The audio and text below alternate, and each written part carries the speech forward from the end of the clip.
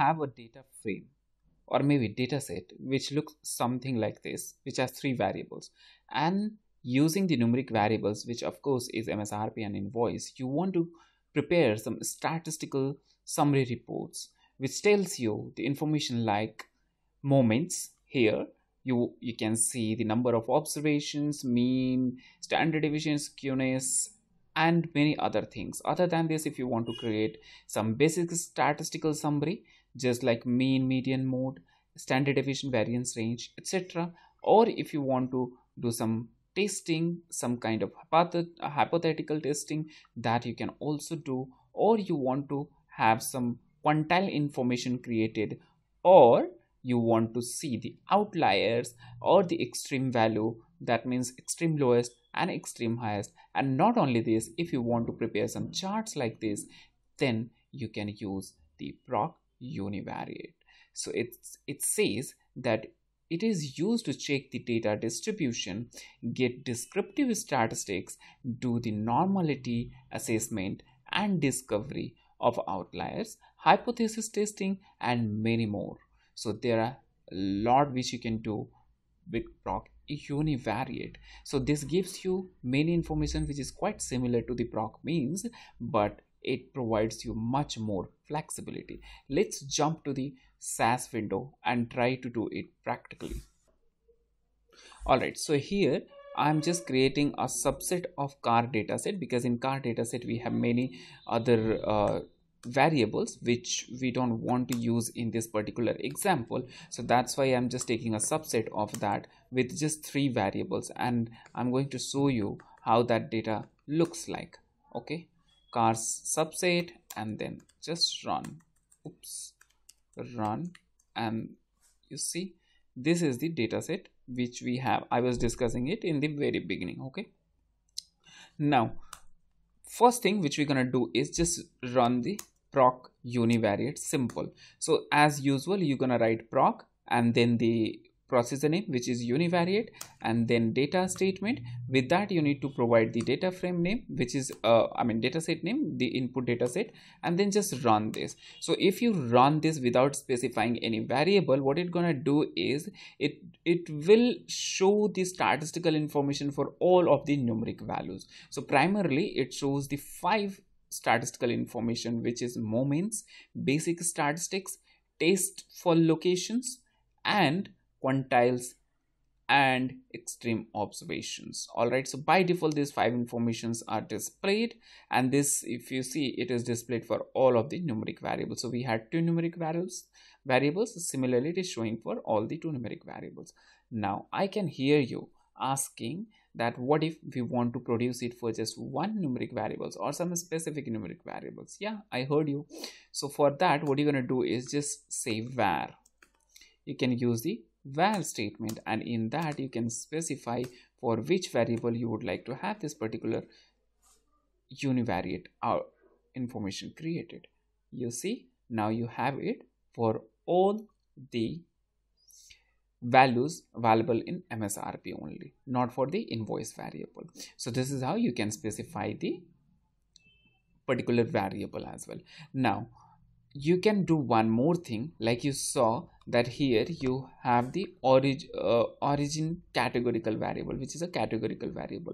Now if you want to have this statistical information which is produced by univariate created for each of the origins separately, that you can also do. How you can do that? For that you're gonna write class statement.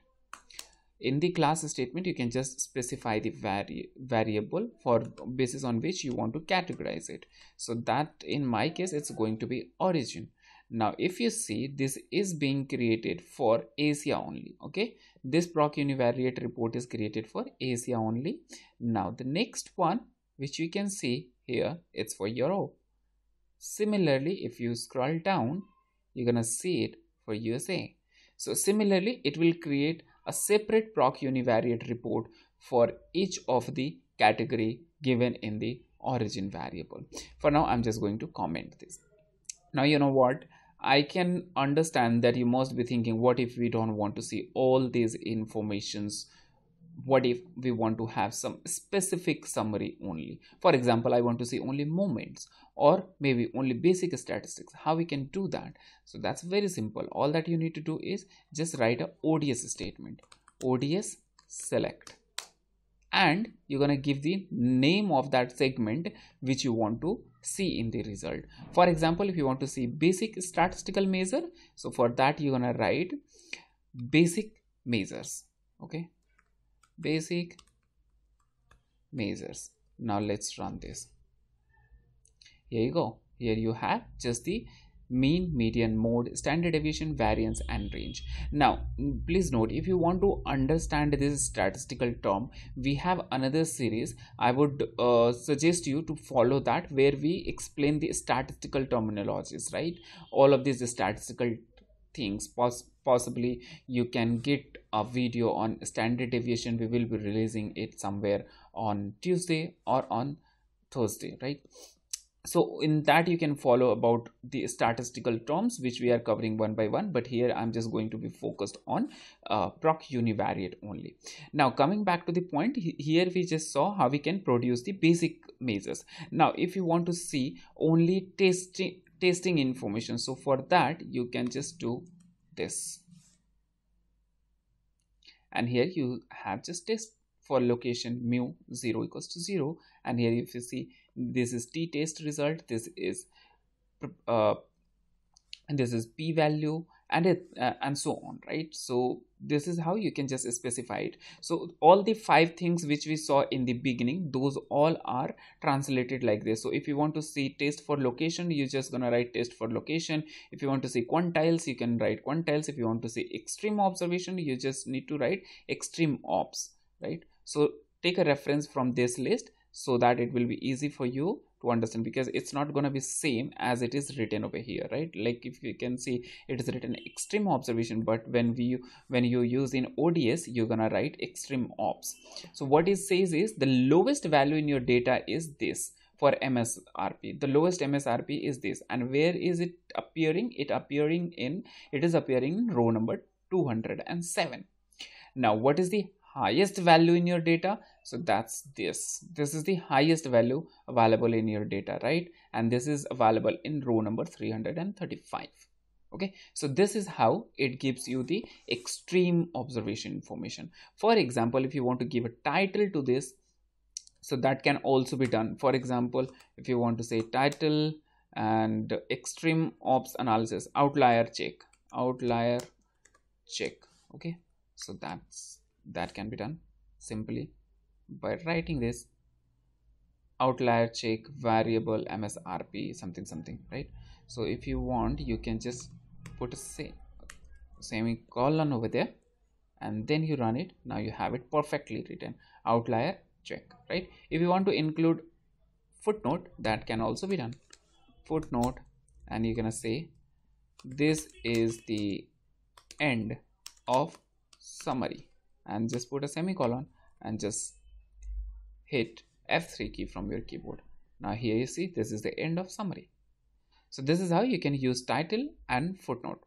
Now if you want, you can plot the things on histogram as well, right? How you can do that? You can create a histogram.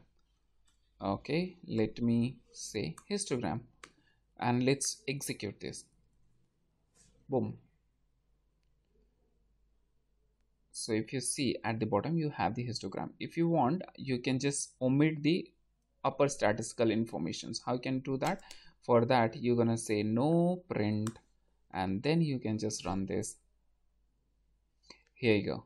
Now here you have the histogram created for MSRP. Now if you want to see how it is distributed, if you want to create a normal distribution for this normal distribution plot, if you want to see the skewness of data, that you can also check. How you can check that? For that, you're gonna say histogram / normal, and then run this.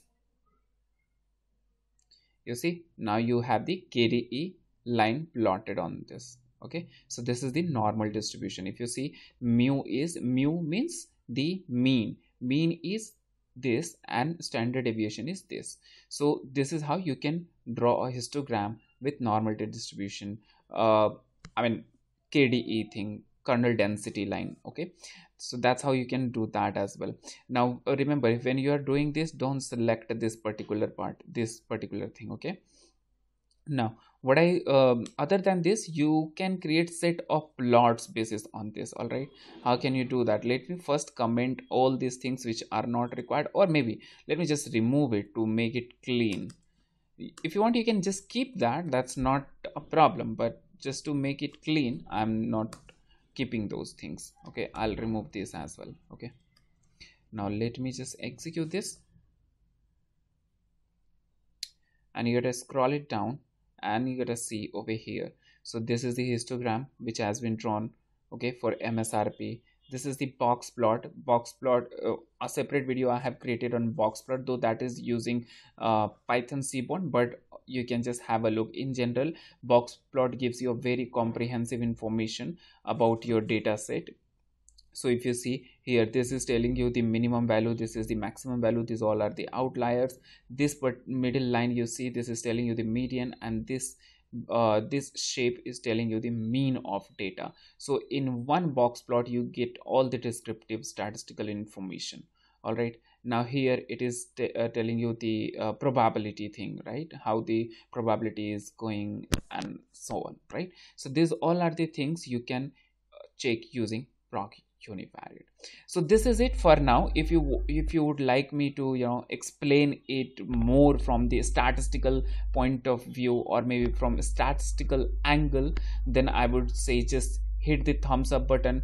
And even if you don't want me to tell you from the statistical standpoint, but if you like this video, just give a thumbs up. This will help us, this will motivate us, and this will help this video to reach to all those users who are looking for this kind of information, right? And if you want me to explain it more, just put that into the comment section and put what exactly you would like me to explain, because PROC univariate is a very big thing, right? It covers so many things. So what specifically you would like to use PROC univariate for, just let me know in the comment section, and I will definitely make a separate video for you.